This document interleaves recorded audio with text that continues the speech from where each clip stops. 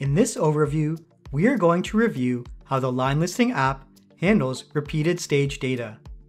Before we demonstrate how this data is displayed in the line listing app, let us review a record in the Capture app that has repeated event data.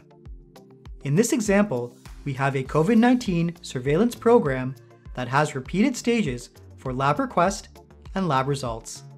However, the principles we will discuss in this demonstration apply to any program that has repeated stages. Let us focus on the lab request stage in this example. For this person, there are 4 events in the lab request stage. Let's review how this is handled in the line listing application. To create this line list, we will need to select the following items from the Input and Program Dimensions tabs. In this example, we won't need to use the other tabs. We can start by selecting the items from the Input tab, followed by the selections in the Program Dimensions tab.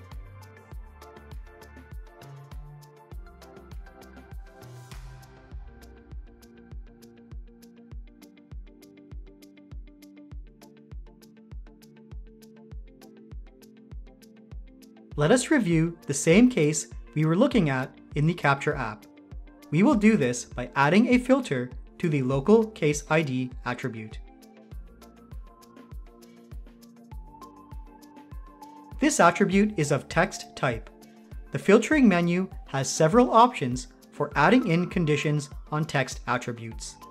Since we know the ID, we will use exactly and enter the ID in this case. Update the table and you should see the events that are associated with this person's record.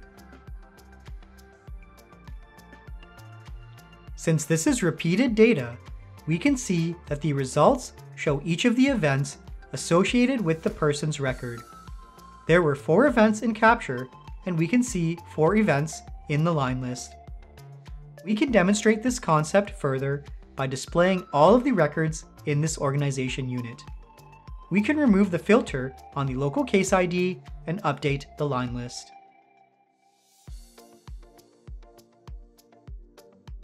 We can sort the list by surname and then scroll through it. We will see that there are multiple lines dedicated to the same person.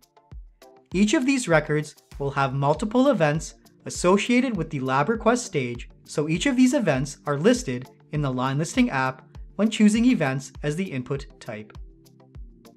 What happens if we recreate this same line list but use enrollment as our input type? Let us do this quickly by using these inputs. Note that when we select enrollment as the input type, we no longer select a specific stage as we are looking at all events across the entire enrollment. Let us select our program.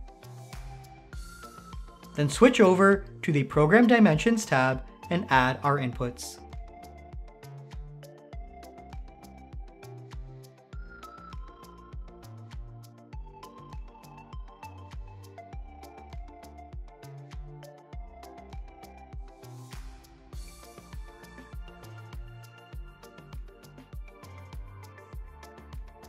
When we add in the data elements that are reused across stages, note that the name of the stage is listed next to the data element name. This is because when using the enrollment type input, we are able to select these reused data elements.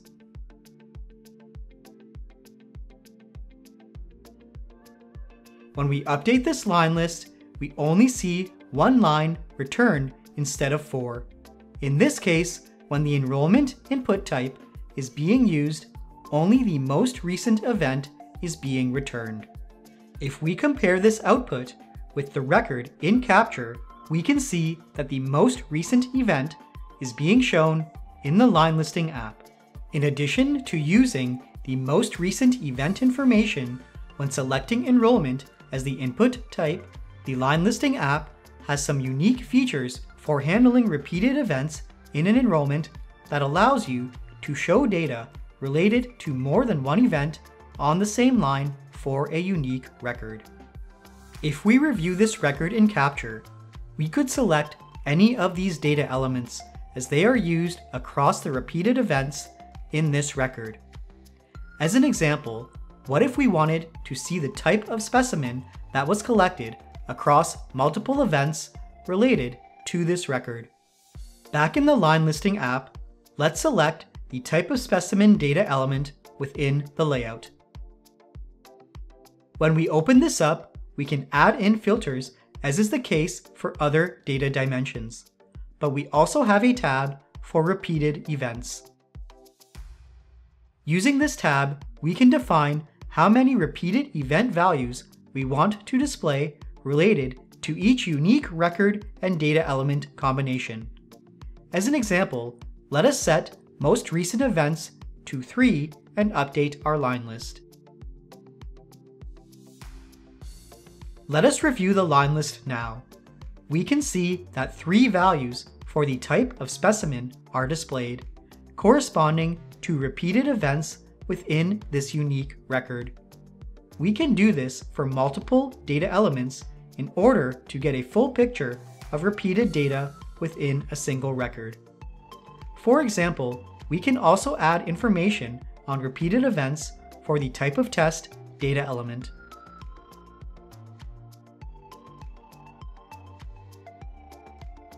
After we do this, we can see the repeated information for both of these data elements. Let us remove the filter on local case ID so we can see multiple records. Now when we create this line list using enrollment as the input type, each line represents a unique record. Repeated event data is shown, but is attached to each unique record rather than being displayed as multiple lines, as was seen when we selected events as our input type. If a record does not have information as far back as has been defined in the Repeated Events tab for a particular data dimension, then a blank cell will appear in place of any value. In this overview, we reviewed how the line listing app handles repeated event data. We look forward to hearing your comments on this app. If you are interested, note that we have several other videos demonstrating further features on using the line listing app. For any questions or feedback, please do not hesitate to contact us on the Community of Practice.